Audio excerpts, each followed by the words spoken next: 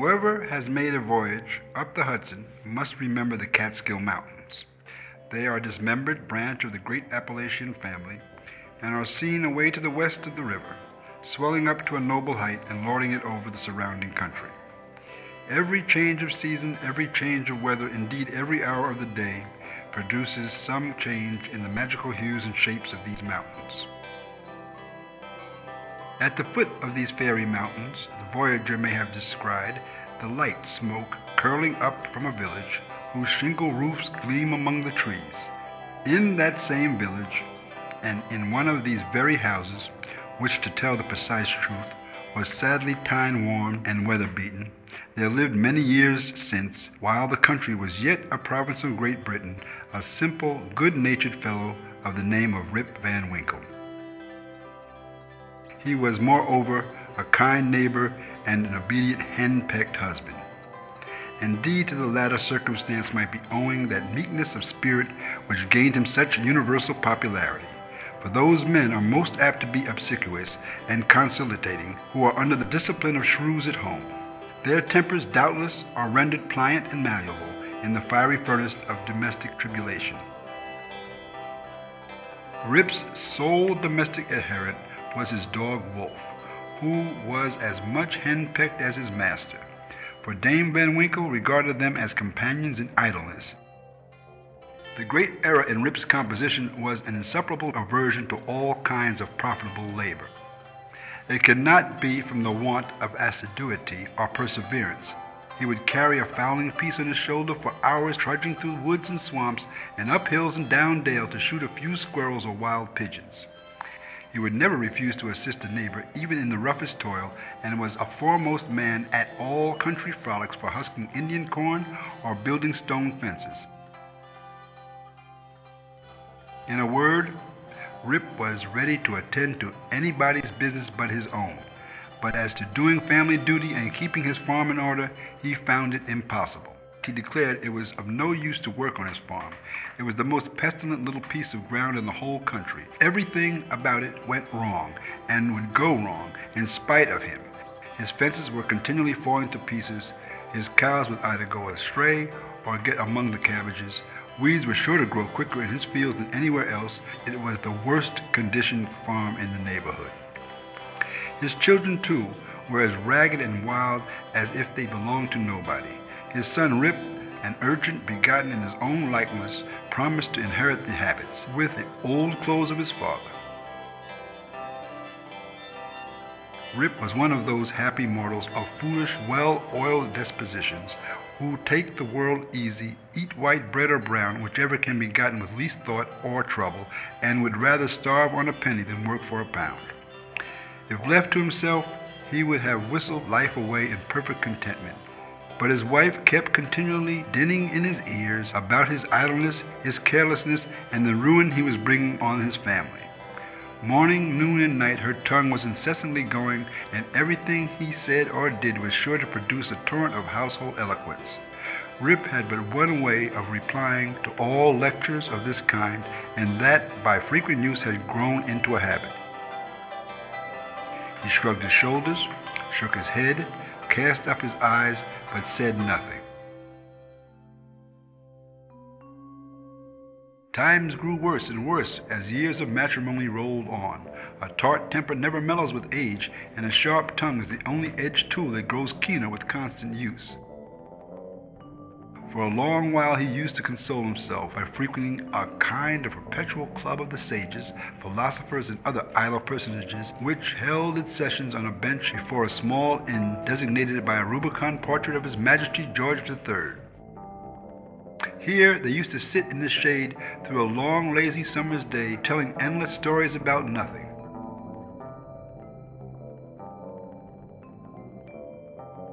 From even this stronghold the unlucky Rip was at length routed by his termagant wife, who would suddenly break in upon the tranquillity of the assemblage and call the members all to naught. Poor Rip was at last reduced almost to despair, and his only alternative to escape from the labor of the farm and clamor of his wife was to take a gun in hand and stroll away into the woods.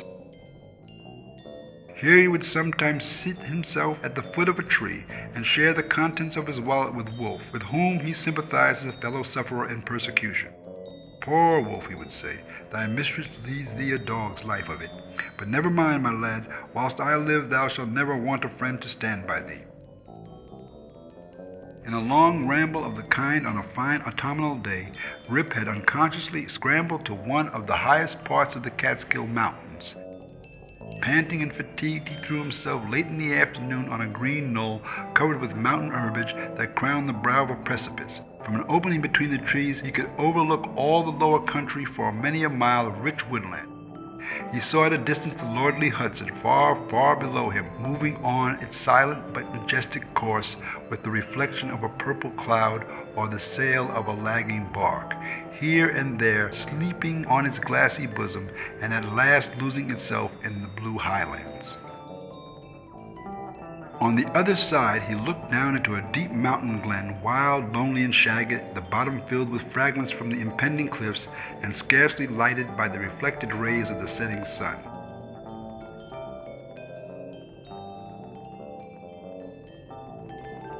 For some time Rip lay musing on this scene. Evening was gradually advancing. The mountains began to throw their long blue shadows over the valleys. He saw that it would be long before he could reach the village, and he heaved a heavy sigh when he thought of encountering the terrors of Dame Van Winkle.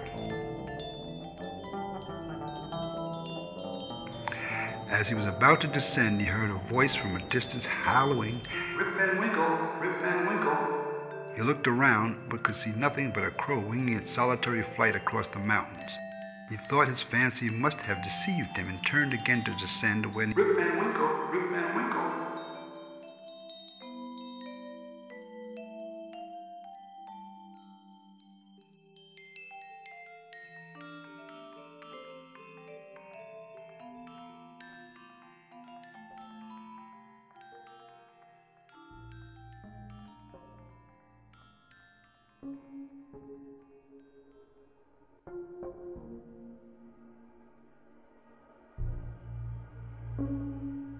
Rip now felt a vague apprehension stealing over him. He looked anxiously in the same direction and perceived a strange figure slowly toiling up the rocks and bending under the weight of something he carried on his back. He was surprised to see any human being in this lonely and unfrequented place, but supposing it to be someone of the neighborhood in need of his assistance, he hastened down to yield it. On nearer approach, he was still more surprised at the singularity of the stranger's appearance. He was a short, square-built old fellow, with thick, bushy hair and a grizzled beard.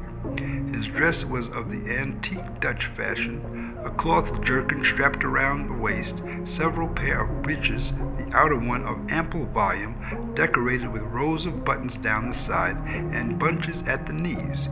He bore on his shoulders a stout keg that seemed full of liquor, and made signs for Rip to approach and assist him with the load. Though rather shy and distrustful of this new acquaintance, Rip complied with his usual alacrity, and mutually relieving one another, they clambered up a narrow gully, apparently the dry bed of a mountain torrent. As they ascended, Rip ever now and then heard long rolling peals like distant thunder that seemed to issue out of a ravine, or rather cleft between lofty rocks to which their rugged path conducted. He paused for an instant, but supposing it to be the muttering of one of those transient thunder showers which often take place in mountain heights, he proceeded. Passing through the ravine, they came to a hollow like a small amphitheater, surrounded by perpendicular precipices, over the brinks of which impending trees shot their branches, so that you only caught glimpses of the azure sky and the bright evening cloud. On entering the amphitheater, new objects of wonder presented themselves. On a level spot in the center was a company of odd-looking personages playing at ninepins. One had a large beard, broad face, and small piggish eyes. The face of another seemed to consist entirely of nose, and was surmounted by a white sugar-loaf hat set off with a little red cock's tail. They all had beards of various shapes and colors. There was one who seemed to be the commander.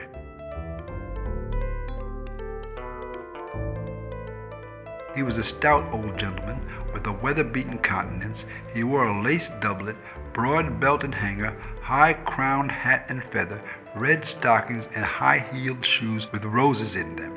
What seemed particularly odd to Rip was that though these folks were evidently amusing themselves, yet they maintained the gravest faces, the most mysterious silence, and were, withal, the most melancholy party of pleasure he had ever witnessed. Nothing interrupted the stillness of the scene but the noise of the balls which, whenever they were rolled, echoed along the mountains like rumbling peals of thunder. As Rip and his companions approached them, they suddenly desisted from their play and stared at him with such fixed statue-like gaze and such strange, uncouth, lackluster countenance that his heart turned within him, and his knees smote together. His companion now emptied the contents of the keg into large flagons, and made signs to him to wait upon the company. He obeyed with fear and trembling. They quaffed the liquor in profound silence and then returned to their game. By degrees Rip's awe and apprehension subsided. He even ventured to taste the beverage, which he found had much of the flavor of excellent Hollands.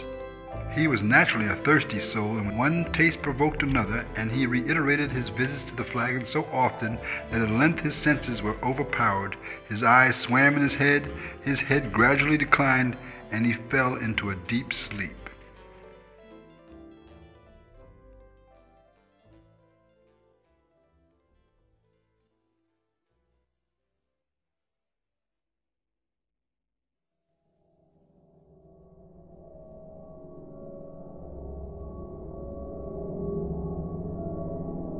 On waking, he found himself on the green knoll whence he had first seen the old man of the glen. He rubbed his eyes. It was a bright sunny morning. The birds were hopping and twittering among the bushes, and the eagle was wheeling aloft and breasting the pure mountain breeze. Surely, thought Rip, I have not slept here all night. He recalled their occurrences before he fell asleep. The strange man with the keg of liquor, the mountain ravine, the wild retreat among the rocks, the woe-begone party at Ninepins, the flagon, oh, that flagon, that wicked flagon, thought Rip. What excuse shall I make to Dame Van Winkle?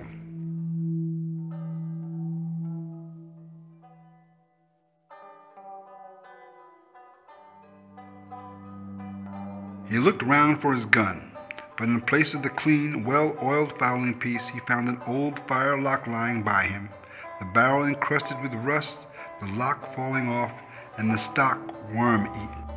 Wolf, too, had disappeared, but he might have strayed away after a squirrel or partridge. He whistled after him and shouted his name, but all in vain. The echoes repeated his whistle and shout, but no dog was to be seen. As he rose to walk, he found himself stiff in the joints and wanting in his usual activity. With some difficulty he got down into the glen, but to his astonishment a mountain stream was now foaming down it, leaping from rock to rock, and filling the glen with babbling murmurs. He, however, made shift to scramble up its sides, working his toilsome way through thickets of birch, sassafras, and witch hazel, and sometimes tripped up or entangled by the wild grapevines and twisted their coils or tendrils from tree to tree and spread a kind of network in his path. At length he had reached to where the ravine had opened through the cliffs to the amphitheater, but no traces of such opening remained. The rocks presented a high, impenetrable wall over which the torrent came tumbling in a sheet of feathery foam and fell into a broad, deep basin, black from the shadows of the surrounding forest. Here poor Rip was brought to a stand.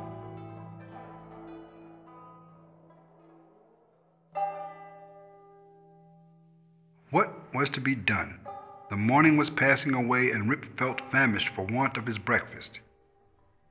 He grieved to give up his dog and gun. He dreaded to meet his wife, but it would not be to starve among the mountains.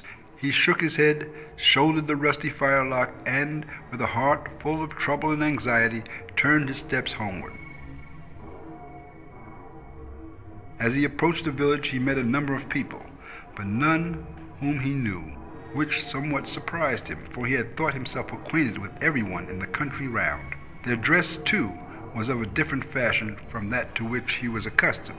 They all stared at him with equal surprise, and whenever they cast their eyes upon him, invariably stroked their chins.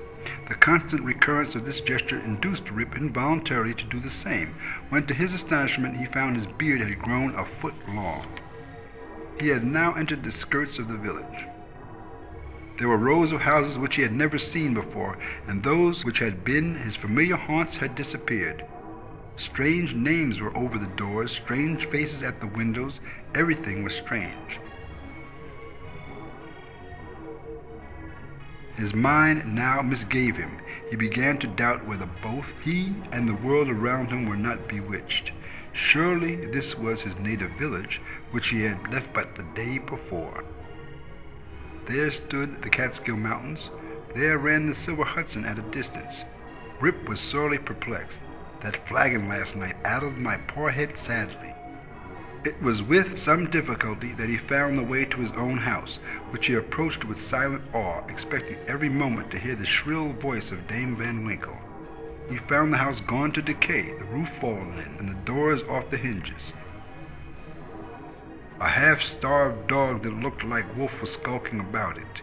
Rip called him by name, but the cur snarled, showed his teeth, and passed on. This was an unkind cut indeed. My very dog has forgotten me.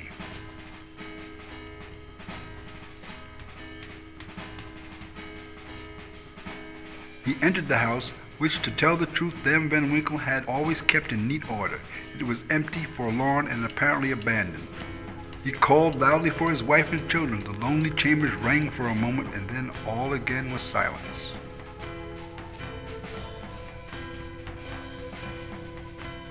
He now hurried forth and hastened to his old resort, the village inn, but it too was gone.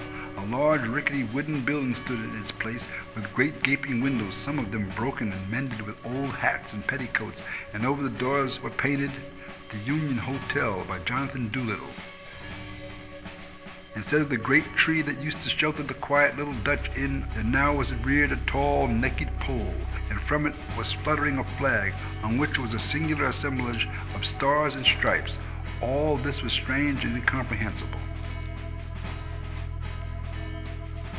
There was, as usual, a crowd of folk about the door, but none that Rip recollected.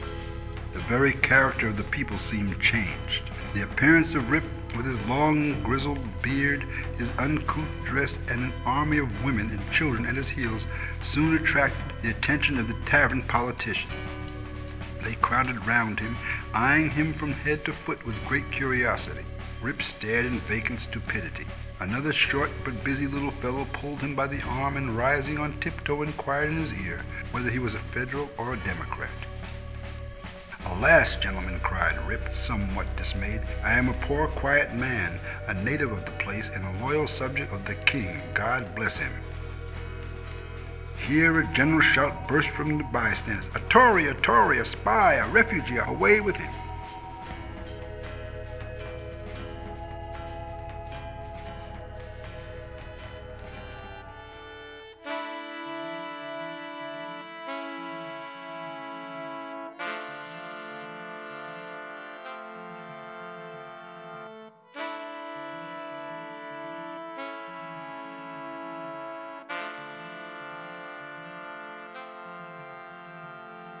"Does anybody here know Rip Van Winkle?"